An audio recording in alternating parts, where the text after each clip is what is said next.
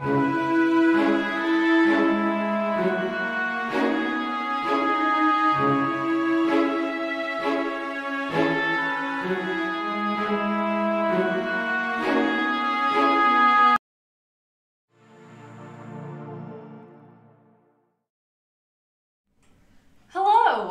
welcome to Deerfield Public Library Twitch channel. My name is Anne, and today we are going to begin a holiday classic, A Christmas Carol by Charles Dickens.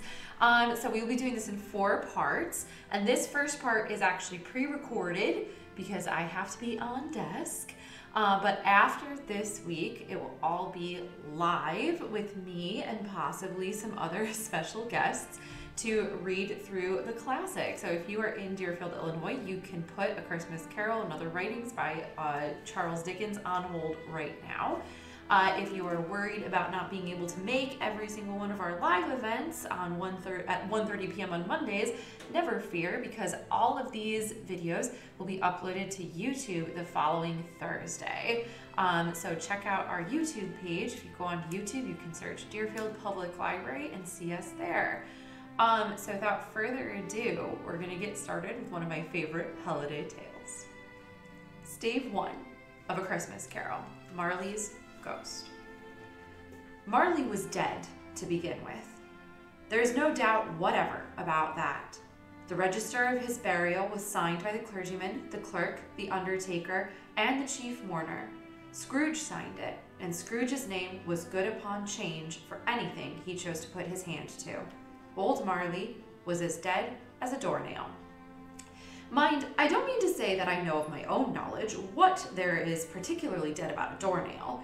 I might have been inclined myself to regard a coffin nail as the deadest piece of ironmongery in the trade, but the wisdom of our ancestors is in this simile, and my unhallowed hands shall not disturb it, or the country's done for. You will therefore permit me to repeat emphatically that Marley was as dead as a doornail. Scrooge knew he was dead? Of course he did. How could it be otherwise? Scrooge and he were partners for I don't know how many years. Scrooge was his sole executor, his sole administrator, his sole assign, his sole residuary legatee, his sole friend, and sole mourner. And even Scrooge was not so dreadfully cut up by the sad event, but that he was an excellent man of business on the very day of the funeral, and solemnized it with an undoubted bargain. The mention of Marley's funeral brings me back to the point I started from. There is no doubt that Marley was dead. This must be distinctly understood, or nothing wonderful can come of the story I am going to relate. If we were not perfectly convinced that Hamlet's father died before the play began, there would be nothing more remarkable in his taking a stroll at night in an easterly wind upon his own ramparts than there would be in any other middle-aged gentleman rashly turning out after dark in a breezy spot, say St. Paul's churchyard for instance, literally to astonish his son's weak mind. Scrooge never painted out old Marley's name. There it stood, years afterward, above the warehouse door. Scrooge and Marley. The firm was known as Scrooge and Marley. Sometimes people new to the business called Scrooge Scrooge, and sometimes Marley, but he answered to both names. It was all the same to him. Oh, but he was a tight-fisted hand at the grindstone, Scrooge, a squeezing, wrenching, grasping, scraping, clutching, covetous old sinner, hard and sharp as flint, from which no steel had ever struck out a generous fire, secret and self-contained and solitary as an oyster. The cold within him froze his old features, nipped his pointed nose, shriveled his cheek, stiffened his gait, made his eyes red, his thin lips blue, and spoke out shrewdly in his grating voice. A frosty rime was on his head and on his eyebrows and his wiry chin. He carried his own low temperature always about with him. He iced his office in the dog days and didn't thaw it 1 degree at Christmas. External heat and cold had little influence on Scrooge. No warmth could warm, nor wintry weather chill him. No wind that blew was bitterer than he. No falling snow was more intent upon its purpose. No pelting rain less open to entreaty. Foul weather didn't know where to have him. The heaviest rain and snow and hail and sleet could boast of the advantage over him in only one respect. They often came down handsomely, and Scrooge never did. Nobody ever stopped him in the street to say with gladsome looks, "My dear Scrooge, how are you? When will you come to see me?" No beggars implored him to bestow a trifle. No children asked him what it was o'clock. No man or woman ever once in all his life inquired the way to such and such a place of Scrooge. Even the blind men's dogs appeared to know him, and when they saw him coming on would tug their owners into doorways and up courts, and then would wag their tails as though to say, "No eye at all is better than an evil eye, dark master." But what did Scrooge care? It was the very thing he liked. To edge his way along the crowded paths of life, warning all human sympathy to keep its distance, was what the knowing ones called nuts to Scrooge. Once upon a time, on all the good days in the year, on Christmas Eve, old Scrooge sat busy in his counting house. It was cold, bleak, biting weather, fog withal, and he could hear the people in the court outside go wheezing up and down, beating their hands upon their breasts and stamping their feet upon the pavement stones to warm them. The city clocks had only just gone 3, but it was quite dark already. It had not been light all day, and candles were flaring in the windows of the neighboring offices like ruddy smears upon the palpable brown air. The fog came pouring in at every chink and keyhole, and was so dense without that although the court was of the narrowest, the houses opposite were mere phantoms. To see the dingy cloud come drooping down, obscuring everything, one might have thought that nature lived hard by and was brewing on a large scale. The door of Scrooge's counting house was open that he might keep his eye upon his clerk, who, in a dismal little cell beyond, a sort of tank, was copying letters. Scrooge had a very small fire, but the clerk's fire was so very much smaller that it looked like one coal. But he couldn't replenish it, for Scrooge kept the coal box in his own room, and so surely as the clerk came in with the shovel, the master predicted that it would be necessary for them to part. Wherefore the clerk put on his white comforter and tried to warm himself at the candle, in which effort, not being a man of a strong imagination, he failed. "A Merry Christmas, Uncle! God save you!" cried a cheerful voice. It was the voice of Scrooge's nephew, who came upon him so quickly that this was the first intimation he had of his approach. "Bah!" said Scrooge. "Humbug!"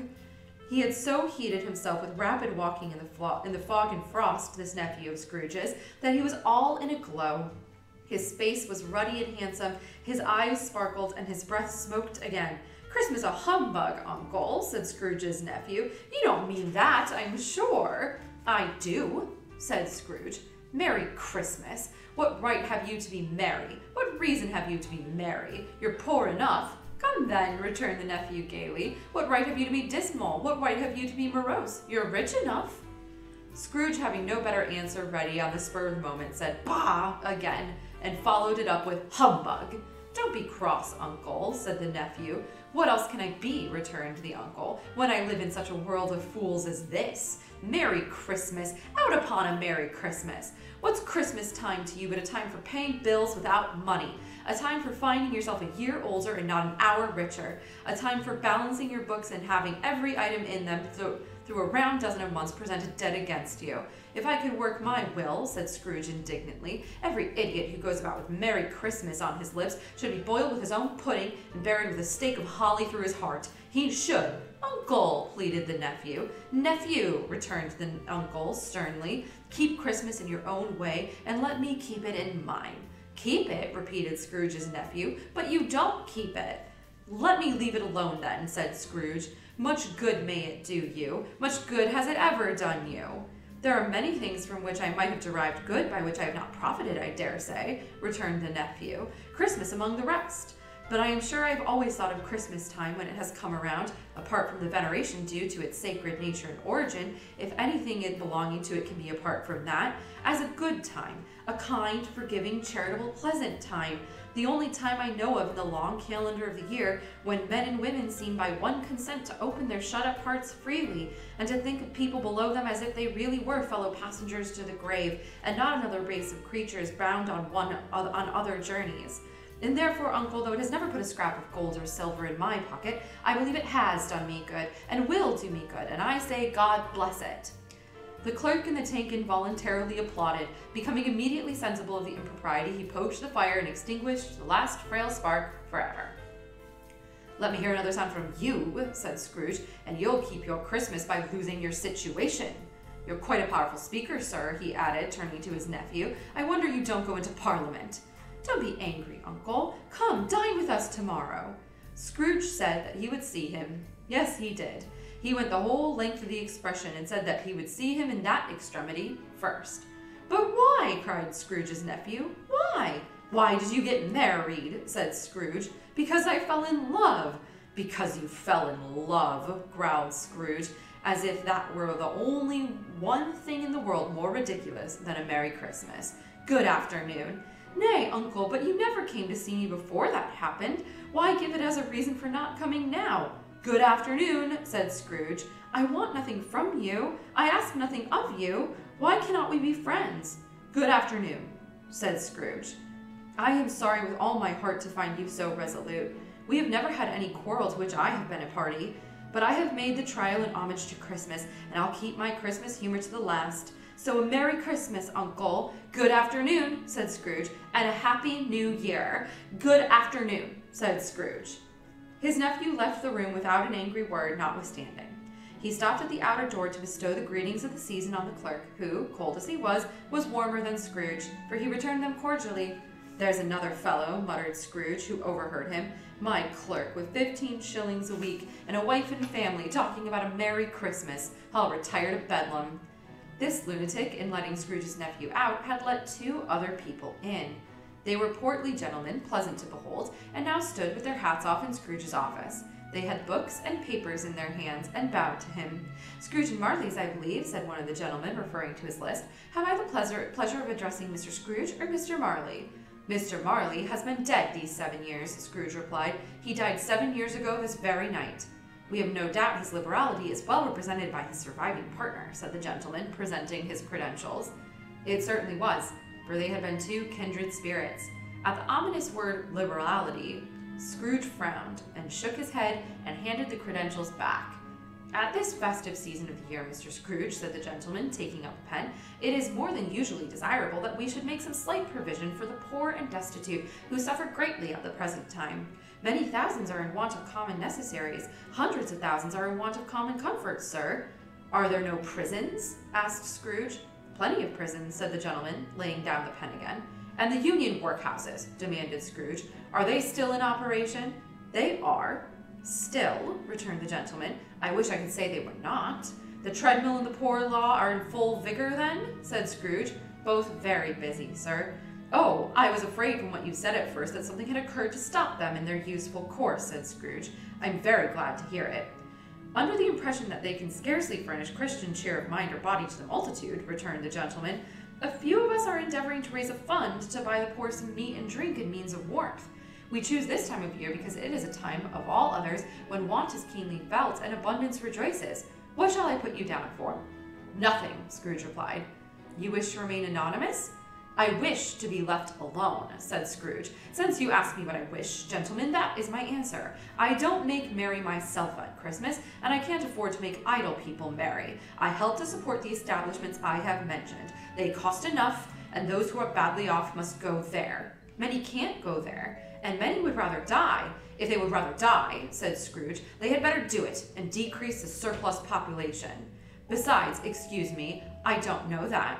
But you might know it," observed the gentleman. "It's not my business," Scrooge returned.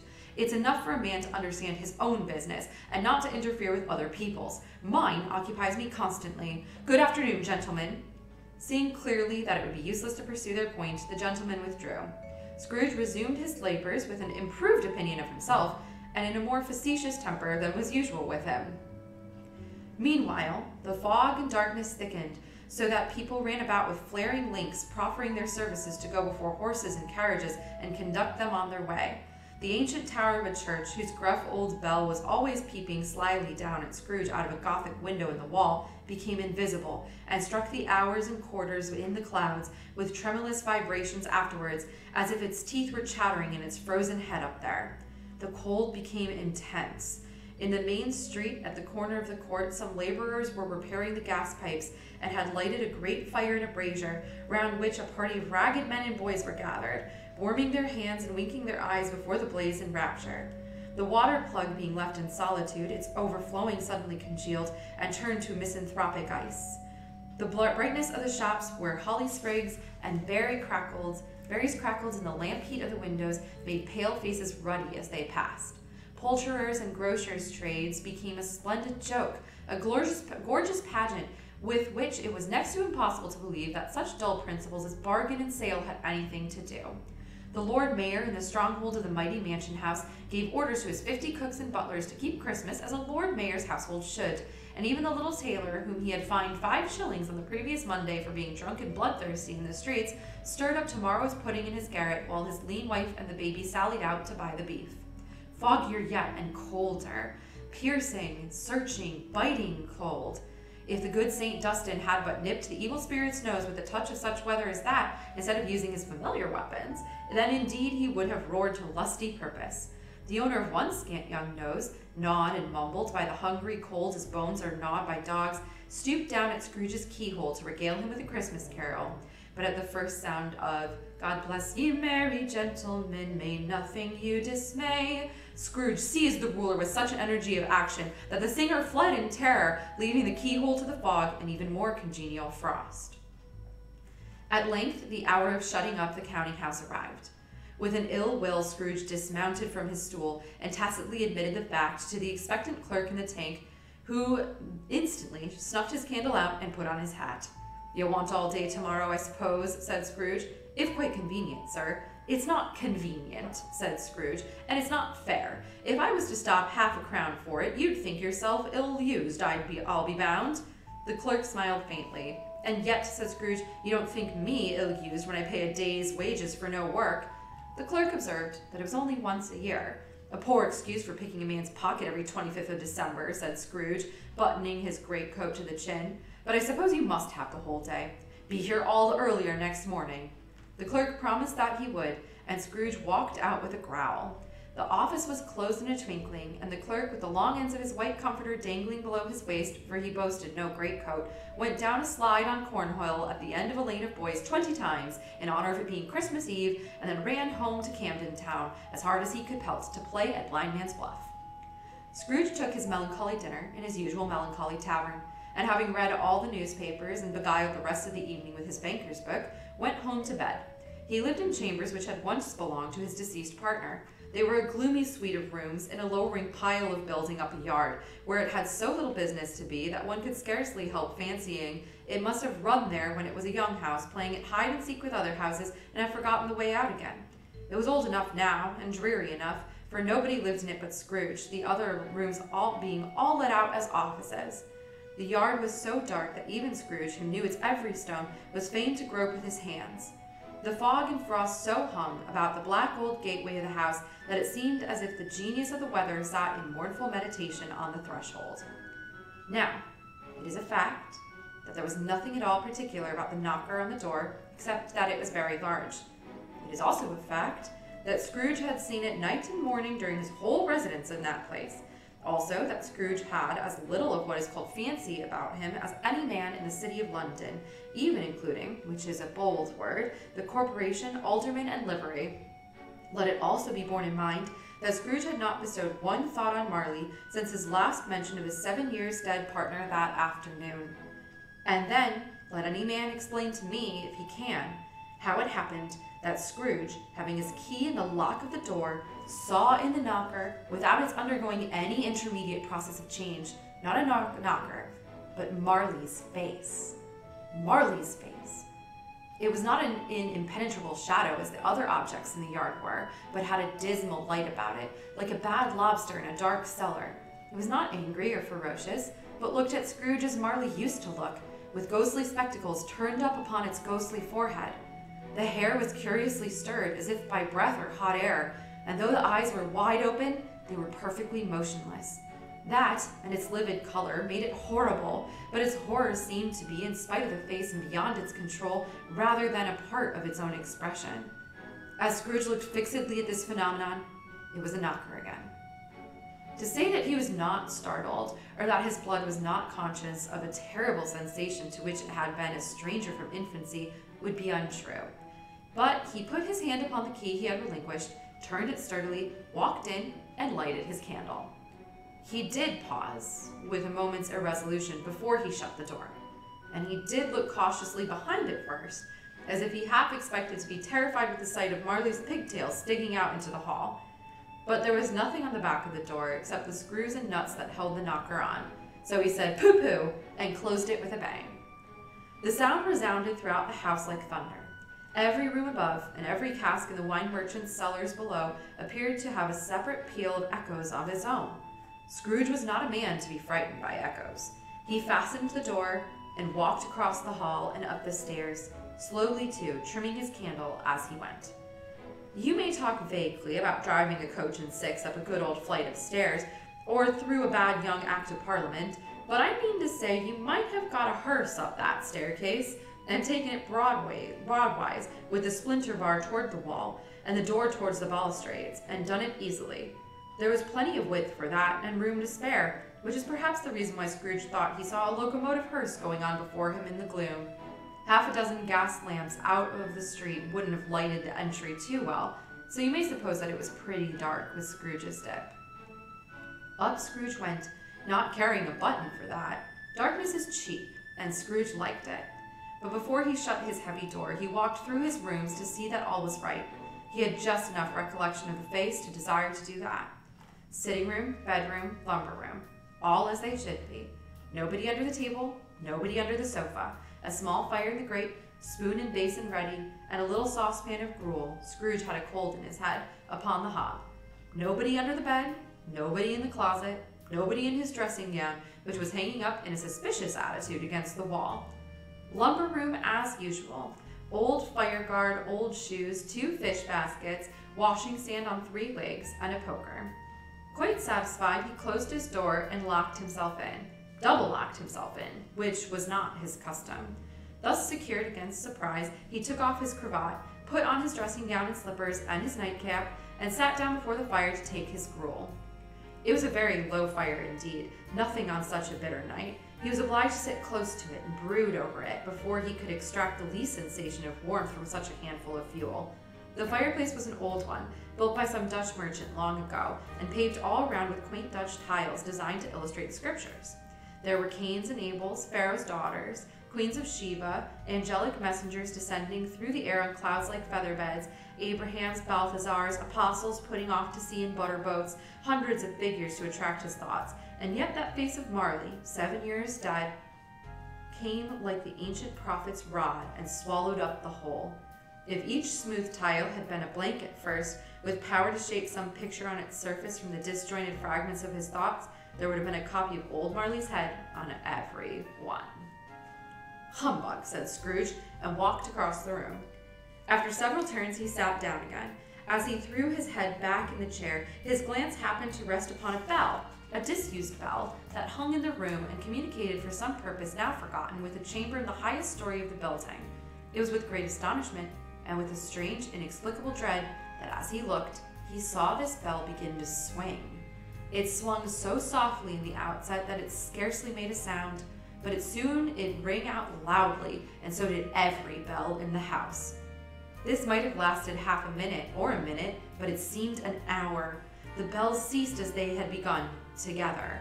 They were succeeded by a clinking noise, deep down below, as if some person were dragging a heavy chain over the casks in the wine merchant's cellar. Scrooge then remembered to have heard that ghosts in haunted houses were described as dragging chains. The cellar door flew open with a booming sound, and then he heard the noise much louder, on the floors below, then coming up the stairs, then coming straight toward his door. It's humbug still, said Scrooge. I won't believe it. His color changed, though, when, without a pause, it came on through the heavy door and passed into the room before his eyes. Upon its coming in, the dying flame leaped up as though it cried, I know him, Marley's ghost, and fell again.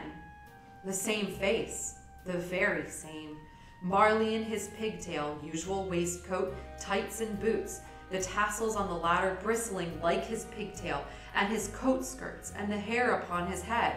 The chain he drew was clasped about his middle. It was long and wound about him like a tail, and it was made, for Scrooge observed it closely, of cash boxes, keys, padlocks, ledgers, deeds, and heavy purses wrought in steel. His body was transparent, so that Scrooge, observing him, looked through his waistcoat, could see the 2 buttons on his coat behind. Scrooge had often heard it said that Marley had no bowels, but he had never believed it until now. No, nor did he even believe it even now. Though he looked the phantom through and through and saw it standing before him, though he felt the chilling influence of its death-cold eyes and marked the very texture of the folded kerchief bound about its head and chin, which wrapper he had not observed before, he was still incredulous and fought against his senses. "How now," said Scrooge, caustic and cold as ever. "What do you want with me?" "Much." Marley's voice, no doubt about it. "Who are you?" "Ask me who I was." "Who were you then?" said Scrooge, raising his voice. "You're particular for a shade." He was going to say to a shade, but substituted this as more appropriate. "In life, I was your partner, Jacob Marley." Can you sit down?" asked Scrooge, looking doubtfully at him. "I can." "Do it then." Scrooge asked the question because he didn't know whether a ghost so transparent might find himself in a condition to take a chair, and felt that in the event of its being impossible, it might involve the necessity of an embarrassing explanation. But the ghost sat down on the opposite side of the fireplace, as if he were quite used to it. "You don't believe in me," observed the ghost. "I don't," said Scrooge.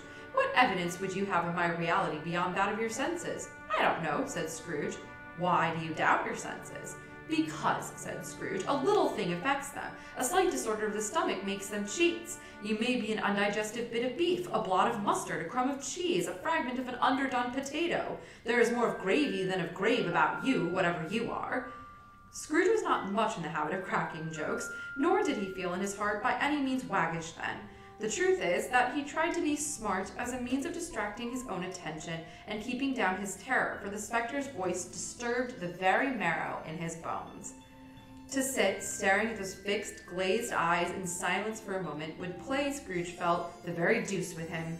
There was something very awful, too, in the spectre's being provided with an infernal atmosphere of its own. Scrooge could not feel it himself, but it was clearly the case, for though the ghost sat perfectly motionless, its hair, skirts, and tassels were still agitated as by the hot vapor from an oven. And this version has a beautiful picture called Marley's Ghost. So that's fun. Anyways. "You see this toothpick?" said Scrooge, returning quickly to the charge for the reason just assigned, and wishing, though it were only for a second, to divert the vision's stony gaze from himself. "I do," replied the ghost. "You are not looking at it," said Scrooge. "But I see it," said the ghost, notwithstanding. "Well," returned Scrooge, "I have but to swallow this, and be for the rest of my days persecuted by a legion of goblins, all of my own creation. Humbug, I tell you, humbug!" At this the spirit raised a frightful cry and shook its chain with such a dismal and appalling noise that Scrooge held on tight to his chair to save himself from falling in a swoon. But how much greater was his horror when the phantom, taking off the bandage round its head as if it were too warm to wear it indoors, its lower jaw dropped down upon its breast. Scrooge fell upon his knees and clasped his hands before his face. "Mercy," he said, "dreadful apparition, why do you trouble me?" "Man of the worldly mind," replied the ghost, "do you believe in me or not?" "I do," said Scrooge. "I must. But why do spirits walk the earth, and why do they come to me?" "It is required of every man," the ghost returned, "that the spirit within him should walk abroad among his fellow men and travel far and wide, and if that spirit goes not forth in life, it is condemned to do so after death. It is doomed to wander through the world, oh, woe is me, and witness what it cannot share, but might have shared on earth and turn to happiness." Again the spectre raised a cry and shook its chain and wrung its shadowy hands. "You are fettered," said Scrooge, troubled. "Tell me why." "I wear the chain I forged in life," replied the ghost. "I made it link by link and yard by yard. I girded it on of my own free will, and of my own free will I wore it. Is its pattern strange to you?" Scrooge trembled, and more and more. "Or would you know," pursued the ghost, "the weight and length of the strong coil you bear yourself? It was full as heavy and long as this 7 Christmas Eves ago. You have labored on it since. It is a ponderous chain." Scrooge glanced about himself on the floor in the expectation of finding himself surrounded by some 50 or 60 fathoms of iron cable, but he could see nothing. "Jacob," he said imploringly, "old Jacob Marley, tell me more. Speak comfort to me, Jacob." "I have none to give," the ghost replied. It comes from other regions, Ebeneezer Scrooge, and is conveyed by other ministers to other kinds of men. Nor can I tell you what I would. A very little more is all permitted to me. I cannot rest, I cannot stay, I cannot linger anywhere. My spirit never walked beyond our counting house, mark me. In life my spirit never rode beyond the narrow limits of our money-changing hole, and weary journeys lie before me. It was a habit with Scrooge, whenever he became thoughtful, to put his hands in his breeches pockets. Pondering on what the ghost had said, he did so now, but without lifting up his eyes or getting off his knees. "You must have been very slow about it, Jacob," Scrooge observed in a business-like manner, though with humility and deference. "Slow," the ghost repeated. 7 years dead," mused Scrooge, "and traveling all the time." "The whole time," said the ghost. "No rest, no peace, incessant torture of remorse." "You travel fast," said Scrooge. "On the wings of the wind," replied the ghost. "You might have got over a great quantity of ground in 7 years," said Scrooge. The ghost, on hearing this, set up another cry and clinked its chain so hideously in the dead silence of the night that the ward would have been justified in indicting it for a nuisance. "Oh, captive bound and double-ironed," cried the phantom, "not to know that ages of incessant labor by immortal creatures, for this earth must pass into eternity before the good of which it is susceptible is all developed. Not to know that any Christian spirit working kindly in its little sphere, whatever it may be, will find its mortal life too short for its vast means of usefulness.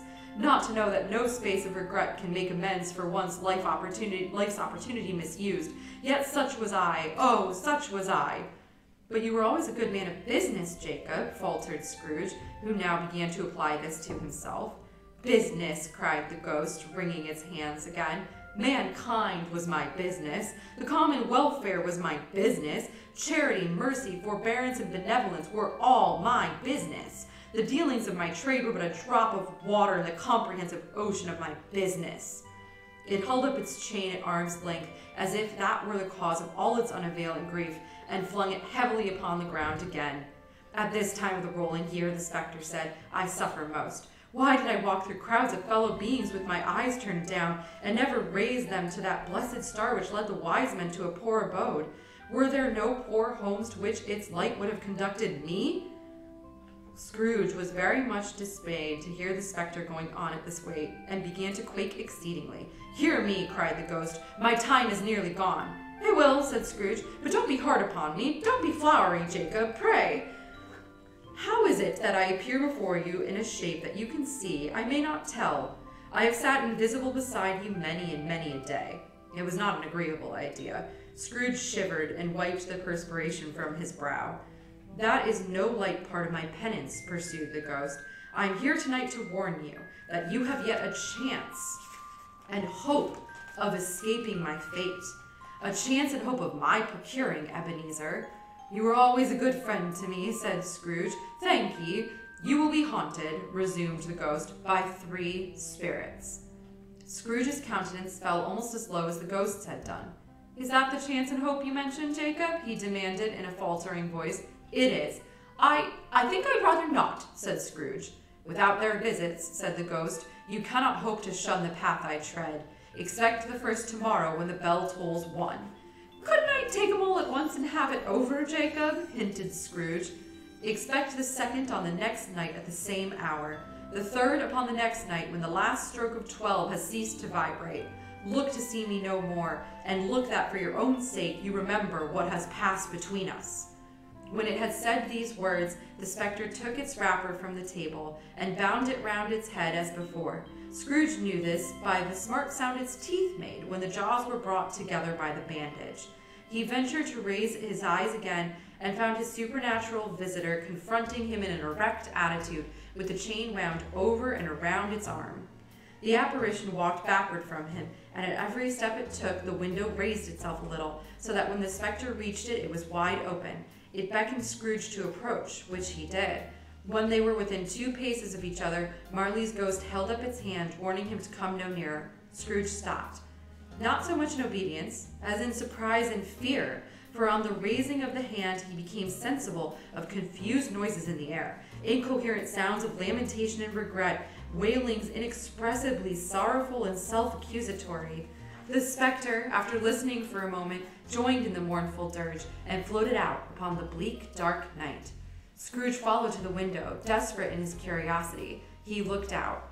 The air filled with phantoms, wandering hither and thither in restless haste and moaning as they went.